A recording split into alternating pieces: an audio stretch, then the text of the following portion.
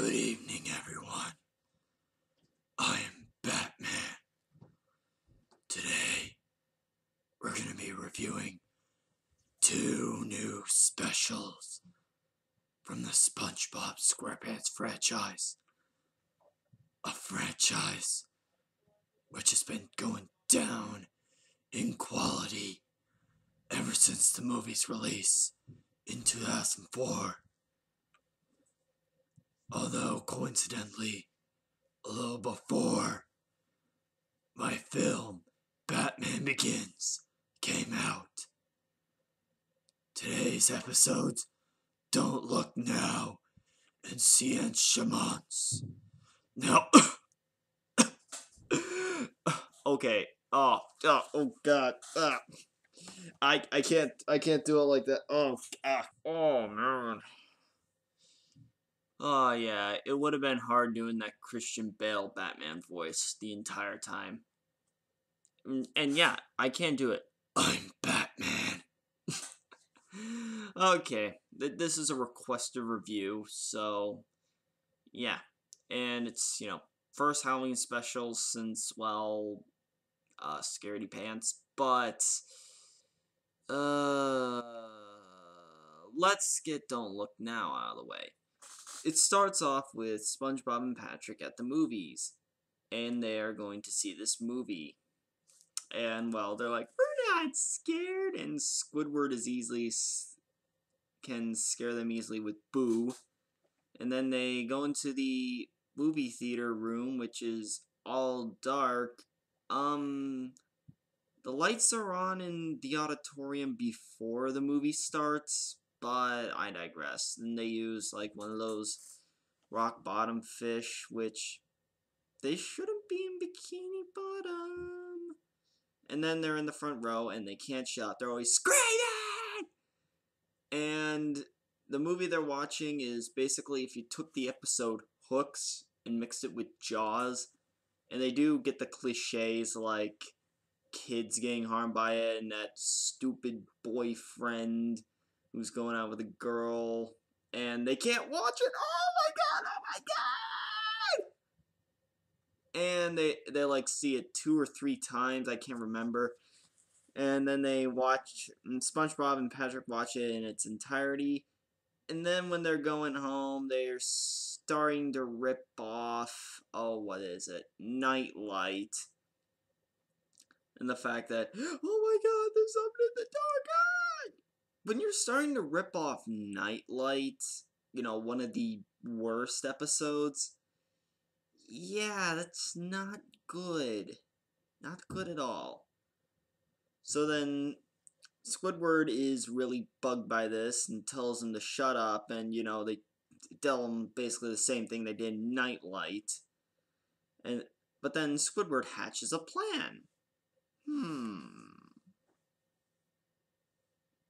He checks his closet and finds a sailor's outfit and dresses up as a sailor with a hook to scare both of them. And it really works, and it's pretty funny. It's like, this is payback for all the shit you've done to me since '05, you 2 bastards. But then it goes a little too far when Squidward, he laughs so hard that he's like, comes out of the costume that, it's eating Squidward! No, it's not. That's really, his head slightly popping out of the costume gives you the impression that he's being eaten. Then if that's the case, then my Batman shirt right here, must be eating me. So yeah, they beat Squidward up, and he gets sent to the hospital. It's about time. And then all of a sudden, the coat's alive! They scream, and apparently it's Gary in there. End episode. Oh, Séance, Shméance, where do I begin? Well, at the beginning, Squidward is watching this cheesy show with some woman bringing back ghosts, and another person and the ghosts argue about who should replace the toilet paper. That's disgusting. And Squidward was like, this is so cheesy, would be afraid of this, and, you know who's afraid of that. And then this old man asks for like it was like a ribeye on rye or something on rye. I could care less what it is. And SpongeBob has no idea what the hell it is.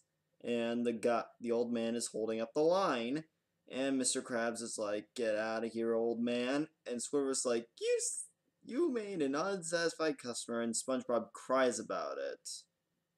SpongeBob, this has happened before.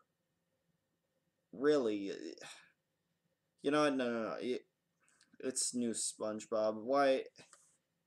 I should come to expect this sort of bullshit.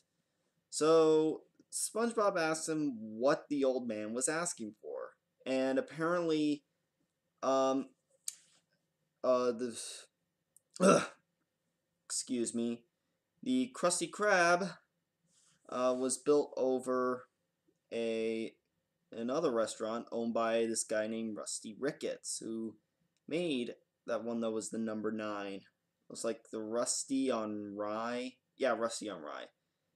Which, okay, this brings up continuity issues, as if the new writers hadn't screwed up continuity with the show already.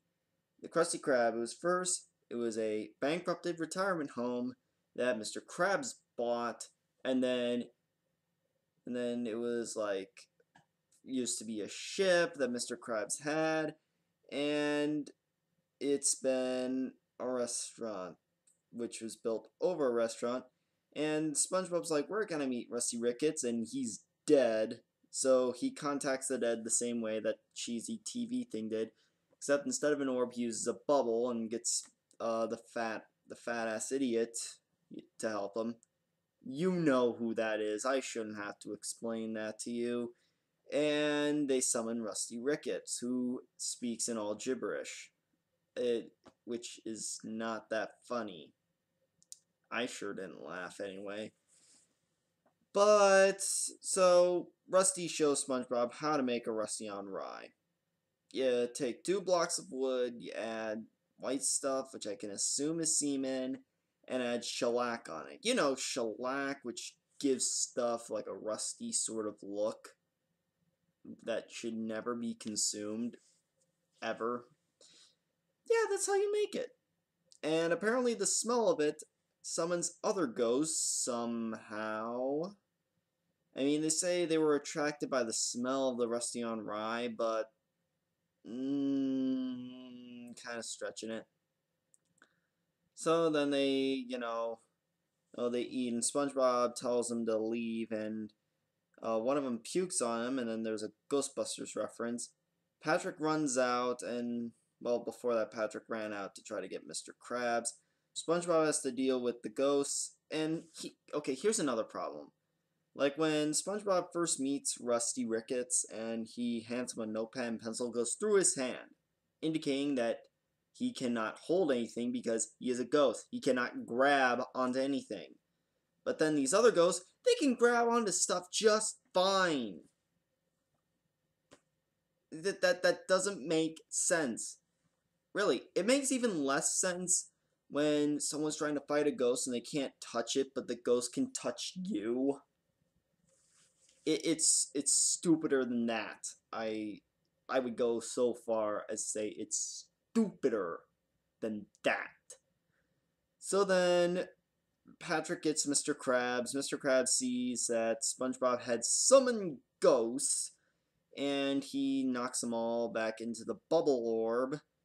Even whacks them in the wrong direction, they go into the orb. Like, let's say the orb is over here. He whacks it that way. It somehow miraculously, I don't know, pulls a boomerang thing and goes into there. I mean, the first one, yeah. But other ones, why? And then he pops the bubble, tells SpongeBob, "You shouldn't do this," and then the next day, SpongeBob gives the old man a Rusty on Rye. And that's it. So, overall, are these 2 episodes even worth any time to watch it, sit down and watch and enjoy?